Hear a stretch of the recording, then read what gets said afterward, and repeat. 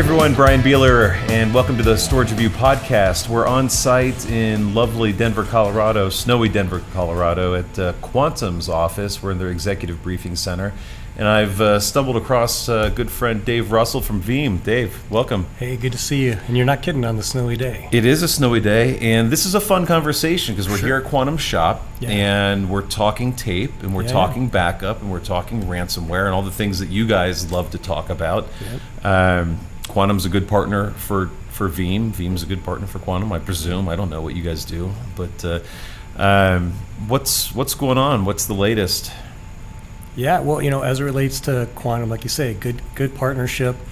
Great infrastructure provider. We like to think we're a very good software provider. I mean, you need hardware and you need software, but as we saw from our video shoot today, we can suffice things like 3-2-1 rules, meaning 3 copies of your data, 2 different types of media, 1 off-site, and do that safely in a cyber threat world by both a combination of Veeam software and then what Quantum has done with some of their neat cybersecurity capabilities. Yeah, and you're right, we did a video shoot earlier today where we went through a whole scenario of this and highlighting it in their tape libraries, and it's so cool.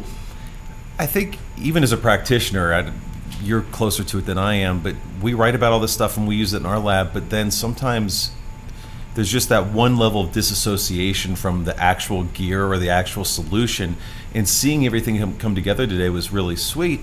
And Quantum, for their part, they have all these protection layers that are available in their tape libraries, and they've got one level is to tell you, the backup software, that the tape is off to be removed when it's really still in the system and the application can't see it.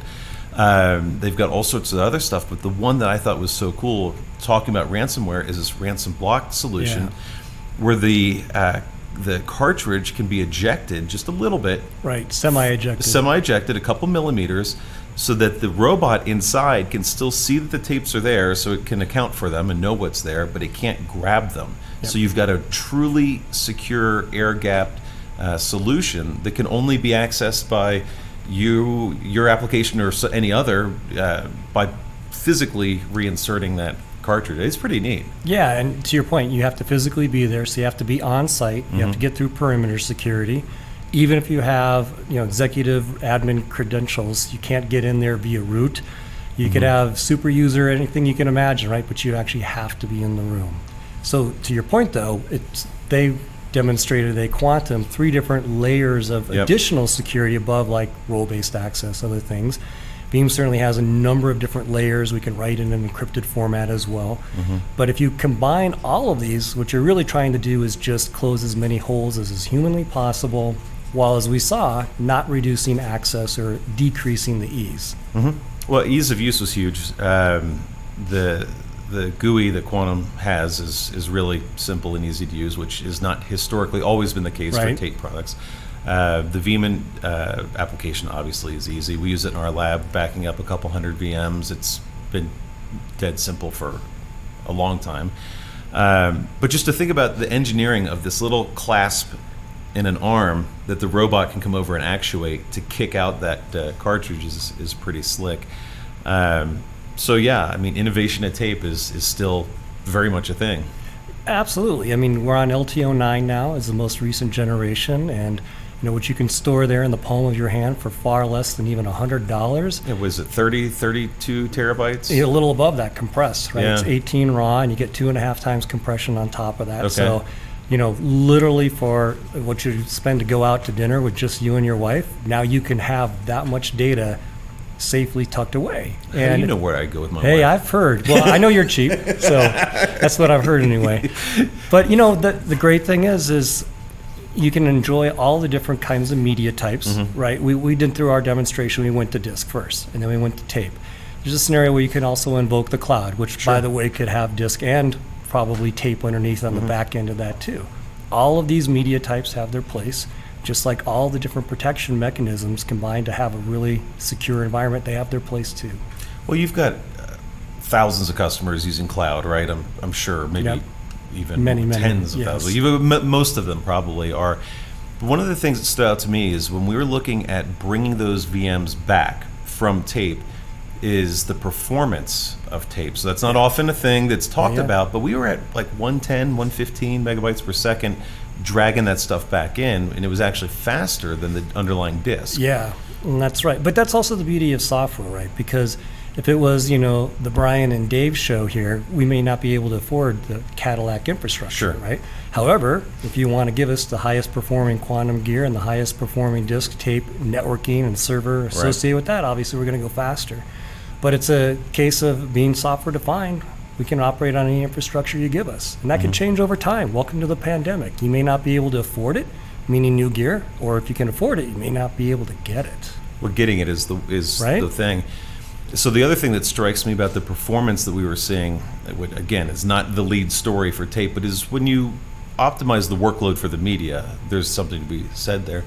For your cloud customers that have to go to the cloud for a backup, bringing all that data back on site can be problematic. What's going on there when you think about having to restore from cloud to on-prem infrastructure? Yeah, and it depends on the scenario, right? If it's the typical daily operational recovery, you're bringing down a file, maybe it's an application or a server. It's maybe not the cyber scenario where you're bringing back the entire data center. Right. If you are bringing back the entire data center, there's still an actual use case to say, let's drop ship something. Let's put it on a series of tapes. And, you know, FedEx that or pick your carrier of choice, right, and physically transport that. There's an old saying, you know, you can't beat the latency of, you know, FedEx, right? It's a gray beard in a station wagon, isn't it? It's exactly whatever, pickup truck access method or something like that. But it goes back to this repeating theme, right? All these capabilities and technologies have their place in the hierarchy. Well, yeah, and the tape has been so maligned from time to time, right? But I think what I've seen today and being on site, running around in the data center behind us, but also there are other data centers and labs, is that the capabilities of these robots and the density of these cartridges just really can't be beat as part of your overall data plan and data infrastructure. Yeah, and I like that you mentioned density because that's the amazing thing. As we saw on the tour, right, you've got essentially a spindle with a standard rack size. You can now get enormous number of petabytes in something that's smaller than the refrigerator in our house. Yeah, and it's interesting too because most of what we've seen today are libraries that are half full or maybe 2/3 or whatever, but the other bays can be used to basically hide the tapes from applications so that they're still highly available in the right scenario and the right permissions for the robot to go see it and move it and give it back to the application. But the need to physically extract the tapes and send them off to a secure location for protection, long-term archive may be less necessary these days than it had been historically, especially when you layer in the cloud element as your one part of your off-site bit, right? Yeah, that's exactly what I was thinking. You could electronically vault to the cloud without having to physically hire a cartridge service, like Iron Mountain is but one example, right? Where someone used to come by in the morning, physically take things to another location. It seems arcane by today's standards, doesn't it? And speaking of today, so what could be happening today? You could literally be stuck on the freeway, and that's a real-world possibility. So you could keep your tape library on-prem, electronically vault off-prem, also have a faster tier if you want, like maybe SSD. All those things, you layer up all those in combination, and now you can get the price-benefit performance that a business is looking for. Yeah, and the reliability and availability and all the other abilities that you need if you're going to operate a data center, right? Yeah. So what are you guys seeing in terms of what Veeam customers are doing? I mean, what we're talking about is maybe a best-of-breed solution where you're doing your application level backups, you're doing your snapshots on your storage, you've got a backup target, you've got a tape repository, you've got a cloud. So that's kind of like the grade A, deepest and bestest. But that's not always practical or affordable or maybe even necessary. Maybe at the edge you can drop some of those steps but still have good protection. Just what are you seeing thematically in Veeam customers? Yeah, I think it depends a little about where they're at in their asset management life cycle, meaning myself, I've gone essentially all flash at home. I have, I think, one 8 terabyte HDD, everything else is flash. Why? Because, well, at my kind of scale, I can afford that. It's actually not that much of a cost differential. But if you've already made an investment in something, you've already made an investment in tape. One of the cool things I liked about ransom block feature is that's not unique to the latest, greatest generation of LTO 9 tape drive. Right. That's something that we retrofitted in an existing library, any generation of LTO drive. So if you've already invested in something, great, get the useful life out of that. That's what I always tell people. Don't have a solution that forces you not only to go buy that software, but then mandates a specific kind of infrastructure. So going back to your original question, what are we seeing? It's really A to Z. 430,000 customers now in over 180 countries. There's not just one of everything, there's 1,000 of everything. Well, you've got everything from someone running Community Edition in their home lab to Fortune 100 or whatever, running it in an organization. So obviously you can't one size fits all that. But literally to that point, so the very same instance of the Veeam backup and replication server that I'm running on this Lenovo laptop, one instance of VBR, Veeam Backup and Replication, we've got a major bank protecting 19,000 VMs, 8 petabytes of data. One instance, but the difference, same software, same bits, but it's running on substantially different infrastructure. With all those stickers on that system's lid, how do you know it's a Lenovo? I was told. It's got a Lenovo sticker right here. You can see it on the wristpad. Yeah. I kind of threw Edge out there as we were talking. That's one of the big thematic things that we're hearing from infrastructure providers, whether it's analytics at the edge, and NVIDIA's got a nice story about what they're doing there. There's so many hyper-converged solutions. There's all kinds of things that are trying to eliminate cost at the edge. So switchless configurations seem to be coming back around, a server direct attached to storage and all sorts of other things. What do you see at the edge from a Veeam perspective? I'd be kind of interested to see how data protection at the edge is maybe different or moving, whether it's retail or smart industrial or branch banks. So I like that you mentioned it kind of by vertical or use case, right? Because in some cases it's almost like big data. Do you care about all of the individual elements, or do you care about the answer? So same with the edge. Do you need all of those bits like retail? You actually do. You need every transaction because someone's going to return something, or you need to know inventory, right? In other cases, maybe all you really needed to know was the end result. In that car, you care about what was the fuel consumption or the average of something, right? Not all the data points. So in some cases, you need to protect everything out there. In other cases, basically you see an aggregation point and you just grab the result and you bring it back to the regional data center, primary data center. So it's in all of the above, just depending on what the scenario is. So what's going on out there, either happening naturally or because of COVID or whatever? What has Veeam had to do recently to be responsive to something new or different, or maybe nothing's changed and just the placement of data has changed a little bit? All of the above. Some things have changed. So for example, we accelerated our Mac client because work from home kind of happened seemingly overnight. Quite literally for millions of people, right? Yeah, even for Veeam, there was within a couple of weeks, all the offices were shut down. And not everyone was working remotely, so people had to come and get gear and go now back to their home. And some of those people are running Macs, as were some of our customers. So accelerated the Mac agent, get that out and about.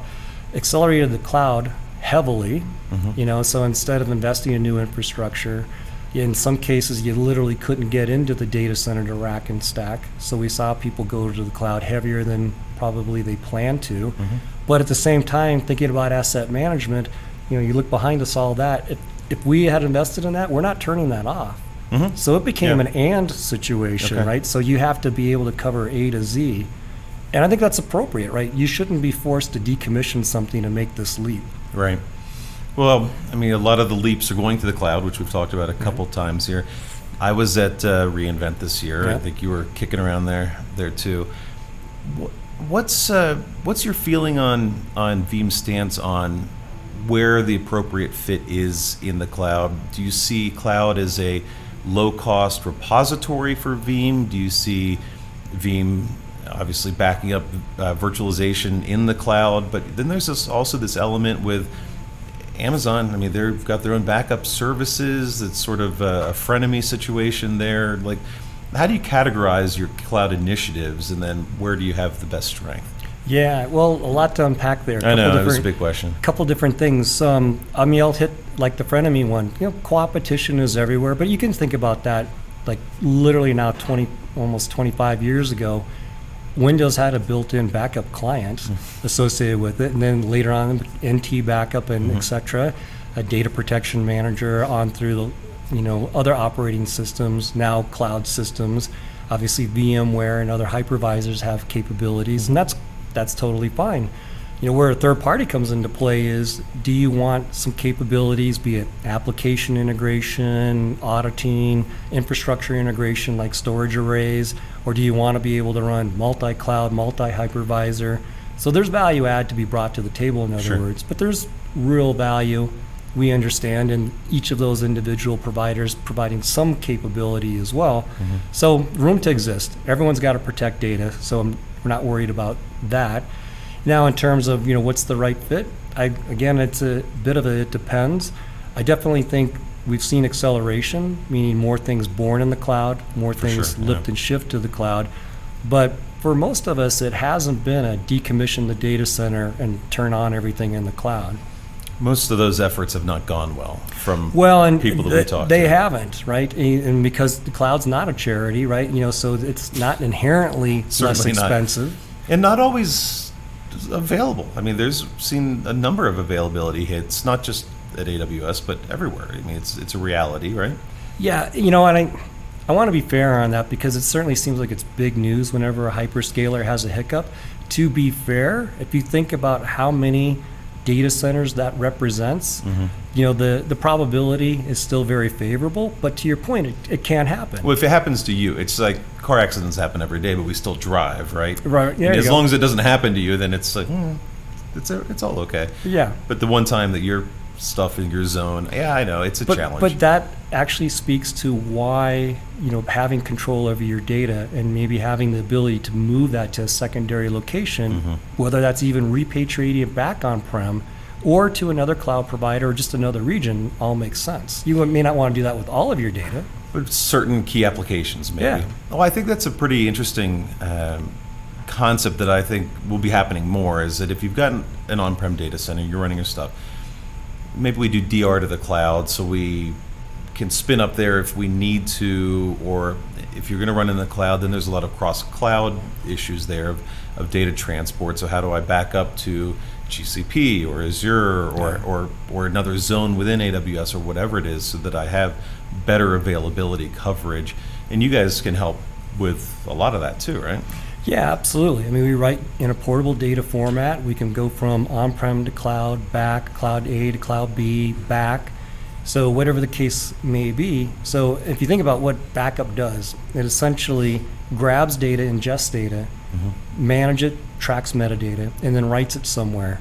So operationally, it's been backup and recovery in case someone makes a mistake or maybe a component fails. Those things happen pretty infrequently. Right. Now comes cyber.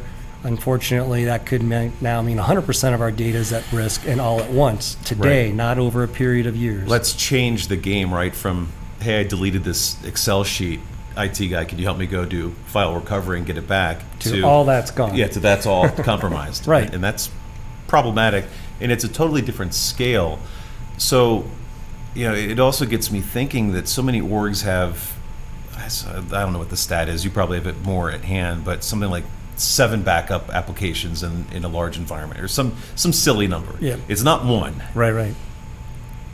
How is that even sustainable? I mean, I'm sure you would like to have all of it be Veeam, right? But how is it sustainable to have 5, 6, 7 backup apps? Yeah, and I think not just in backup, but overall, right? Standardization and collapse the tool set. We were chatting earlier with the Quantum folks about, and from an engineering perspective, wanting to reduce the componentry set because maybe you can't get that transistor, things of that nature. Well, to your point, pieces, the hardware pieces. To your point, if this was the Brian and Dave shop, do we want to train on 5 different applications of anything? Forget backup.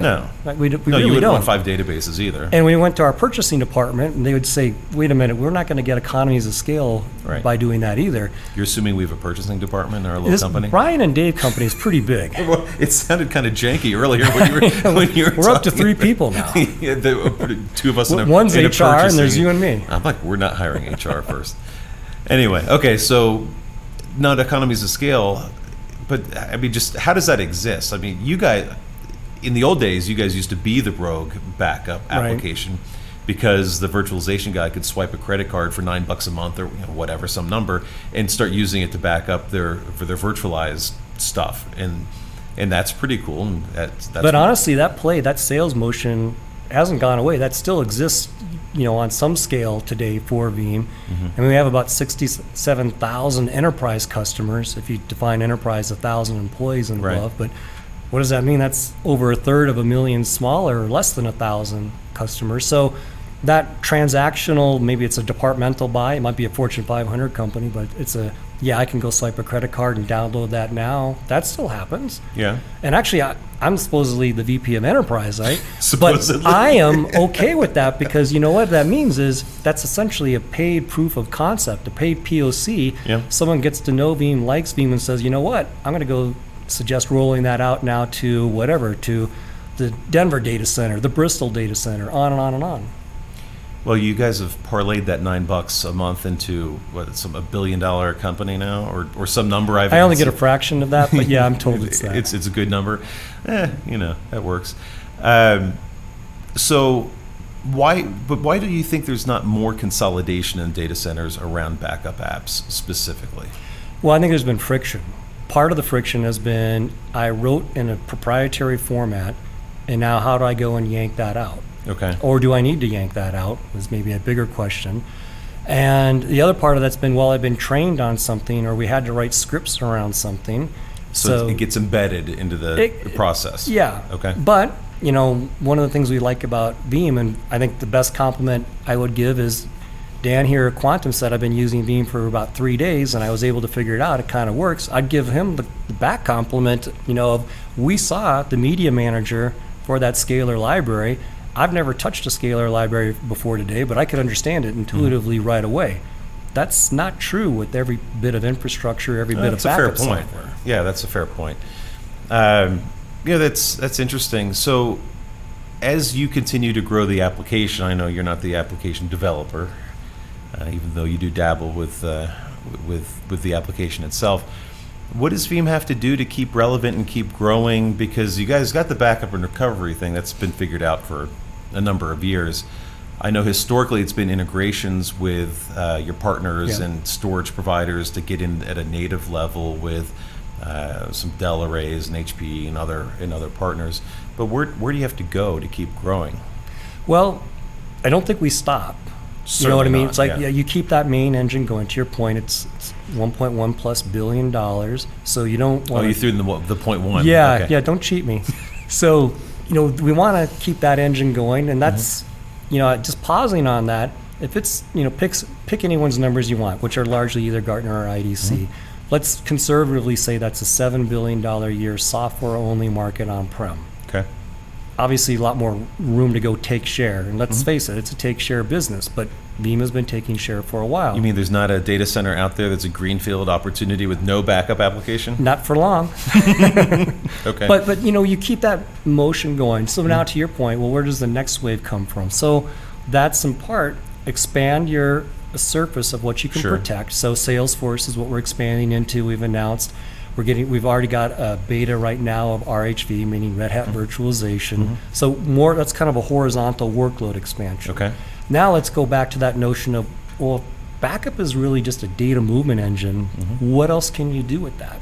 What else can you move? Right. Well, and for what purpose? Okay. So that's where I could foresee future integrations and partnerships where someone may want that data, but they don't necessarily want to invest in the mover.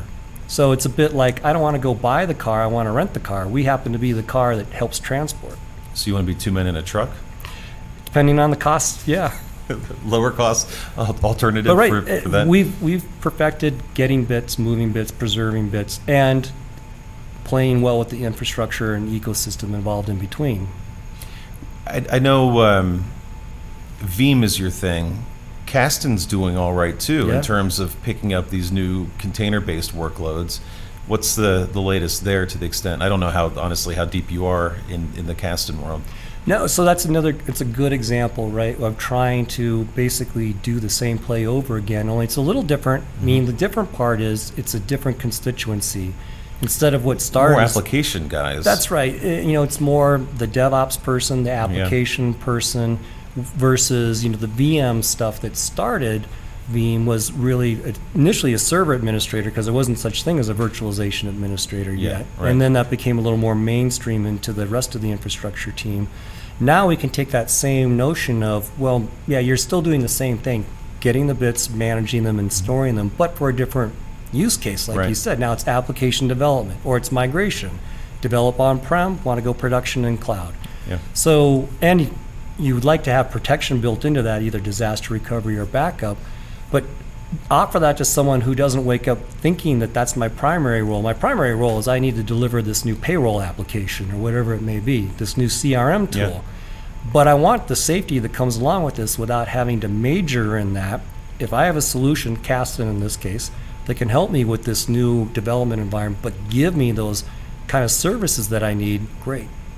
Well, it's got to help IT too, because ultimately they bear some responsibility in these hard to wrangle workloads, or maybe difficult to understand because it's not traditional IT. There's some conflict there at times, but if they see, hey, I use Veeam here and we can use Kasten here and get to the same place with these emerging workloads or these born in the cloud or however you want to categorize them, that's got to be comforting to the traditional backup architects and such, I would think. Yeah, and I always tell the traditional, the on-prem backup person, don't close your eyes to emerging workloads, whether that's born in the cloud or containers. And containers are roughly halfly on-prem, half in the cloud, but it's a different constituency. Like you were saying, it's an application owner, but the application owner still would like to have that same level of protection, availability, and the data movement that kind of a solution can provide. So if you're the on-prem backup person, great, go embrace a tool set that integrates into new workloads and new use cases. And it's not so dissimilar from, say, back in the day, the Oracle administrator, wanted to also protect data, wanted to have that at their control, but didn't want to major in backup. Mm-hmm. Well, because before it was complicated, right? Well, you want to reduce the friction. You want to reduce the barrier to entry for providing these data services, because best practices are still best practices. I want to capture this, move this, preserve this, manage it appropriately, put it on the right infrastructure at the right time, those types of things. So something else Veeam's been really good at historically is you guys have done an amazing job of creating passionate customers, and I'm not sure, I think that gets reflected maybe in your NPS score, and I know you guys monitor a bunch of other things. But by having things like the community edition out there, by enabling, what we see at Storage Review is we like to give away a lot of gear. So if we get a server in, and once we can't use it anymore, and if Dell or whoever doesn't want it back, we'll give it away. And we'll go to Home Lab on Reddit, we'll give it away on our social channels, hard drives, SSDs, whatever. And the community of people out there, either young kids that are coming up through high school or college programs that want to get their own little home lab startups, or older people that want to reskill or upskill or whatever, that maybe they're sysadmins but they don't have containers at work, but they want to get some gear and put together some environments at home. And you guys have been supportive in that way by Community Edition, right, on the Veeam side, and I think Kasten's got a similar trial or free tier. Talk about that just for a second and how important. I mean, we talked about it a little bit already, but it seems to me that it's something that's really important that shouldn't be underplayed in terms of the overall company. I totally agree on a number of different fronts. One of it is on the individual level. It becomes a win-win, meaning, let's say someone, like to your point, they're up and coming, they can't afford a license of some tool, or they want to retool themselves. They've been in the industry a while. Great, go download something at no charge, and it serves a purpose. What does Veeam get out of that? Well, a couple things. We get now people that train themselves on our, we'd like to think, easy to use technology, but they learned it and know now how to utilize it best, all on their own. Well, yeah, I mean, and then when it pops up at work or when they grow into something, maybe they go get a cert, or at least it's not scary when they're confronted with that's it, right? That's right. They understand how to use it, and we also get product input. So we actually allow people to register on our forums and give feedback. I like this, I don't like this. This didn't work. Hey, have you guys thought of doing this new feature request? So we get also this new bed of people to try to tell us how we can improve the product. Yeah. And there's over 1 million downloads of the solution running in the wild out there. It's pretty strong. And so that sort of openness, and I guess the responsiveness too, you're talking about with the forums, is part of what makes your people passionate about Veeam, which is pretty cool. I mean, it must be fun to see. That gets expressed a lot through events. So you've got a VeeamON event that you guys have done 6 years, 5 years, something. I remember being at the very first one. I was at the first one. Yeah, Daria. Yeah, right. Yes, Aria which was where we're going back. Okay, so talk about that, because you've got your event VeeamON coming up this spring. When is it's coming up in May. So the current realities are what they are, which is we're going to have a hybrid event. We will return back in person. We will go to Las Vegas, but it will be hybrid. And I like that personally because it's flexible. It's flexible. Maybe some people can't travel because of their country or their company. You may not be legal, or you may not be allowed back. That's right. That's right. It's a changing target too. Right. Well, it's changing, meaning to many ways it's evolving. Someone could say, I could travel today, but maybe by May I cannot. Right. So it offers us an opportunity to reach even more people, which is always positive. That's always goodness. But it also allows people that can return on site. You mentioned AWS reInvent. You know, it was people that were there obviously wanted to be there, but there was a buzz about it. Like, we're back. There's a theme. I mean, we did Supercompute, we did AWS, and then of course we've been doing events like this, just small on site things. But you're right. The people that are at these shows want to be there. No one. Because everything's harder. Travel's harder. It's more uncomfortable. It's the masking on the plane. I mean, it's not insurmountable, but it does raise the pain in the butt level a little bit, right? Sure. So yeah, if you're willing to do that and your company will let you go or sponsor you to go or whatever, then yeah, you want to go and kick some butt while you're there. And we're seeing tremendous enthusiasm. And so I would expect come May that the people that are on site are going to be jacked up for this thing. Yeah, I'm actually really excited because we do tend to have a pretty passionate base, like you mentioned. I think those that are there are going to be really euphoric. I don't know, probably the best word I would describe it. Right? They want to be there. Maybe a little aggressive, but okay. But they've waited years. I know. They've waited years, and they're excited now to get back. Right. So you missed 2, right? Let's see. Yes. I've totally lost track of time, but last year obviously, and then 20. Yeah.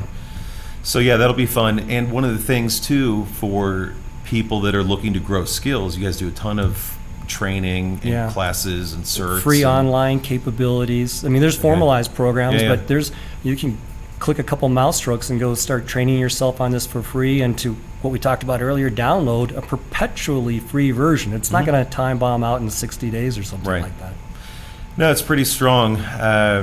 And Veeam will have a responsible party, I'm sure, but Veeam parties are... Well, they always start off responsible. That's the plan anyway. No, in a pandemic, it definitely will be well supervised. I mean, that's the thing, that's what makes it tricky, actually. Rick Vanover, who was very instrumental in our events. The pandemic has layered on so many additional steps, but that's what we need to do, because we need to do it safely. We need to respond to evolving, changing world in terms of what are the requirements and restrictions and caveats, and also respond to those that can't come or choose not to come. That's fine too. Yeah, well then you're going to deliver the online component for them, and off you go. Is it online? Is it free still this year? Yeah. All right. So, and what I like about that actually is, what I think is neat is we have the ability to have people monitoring that, so you can ask a question in real time. Yeah.